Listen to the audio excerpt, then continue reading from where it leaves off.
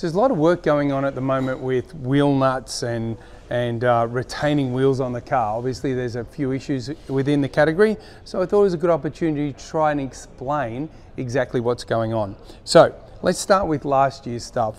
You can see this is what last year's spindle looks like. It's quite a big item when you compare it to what is on the current car. If you look at the difference in size, it's significant. So we have that spindle from last year. We push this in, that retains the nut. You see these little tangs on the bottom of this?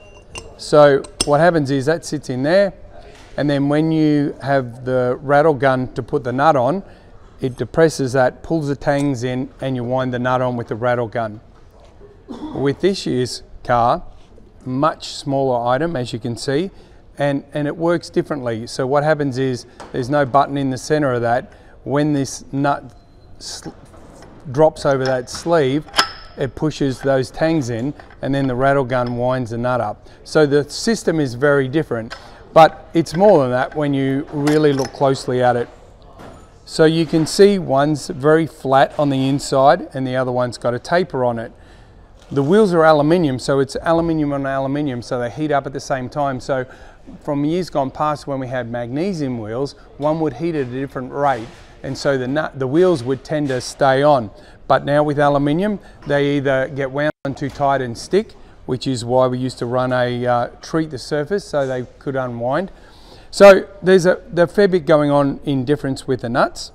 If we look at the top and we see the difference in the tangs that the socket goes on to wind them on, this one is much smaller than this one. So the amount of torque needed to do the nut up is slightly different. What we do now is we run the same pressure, same rattle guns, and the guys know when the wheels are tight in a pit stop through the hammer hitting. So it's when it spins, it winds it on, and then it starts to clunk when it feels like the wheel nut is tight. One hit of the hammer with this is around 350 pounds of torque. One hit of the hammer with this is 800. So this instantly does up a lot tighter than what we currently have. And that's part of the problem, I think. So it's not a matter of one hit of the hammer, two hit of the hammer.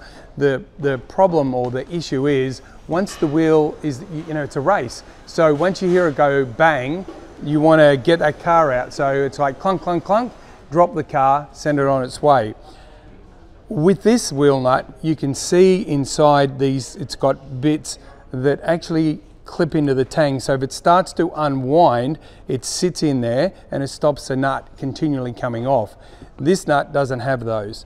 And so that's one of the things they're looking at doing, changing the wheel nut. So if they change these tangs, then it will click into the nut and it'll hopefully go do a better job of retaining the nut. So there's a lot going on. We've only got a week and a half until we get to Bathurst. So 888 and Supercars are working on this flat out, and hopefully we'll get a result and we can sort it out next week. But time is starting to become against us.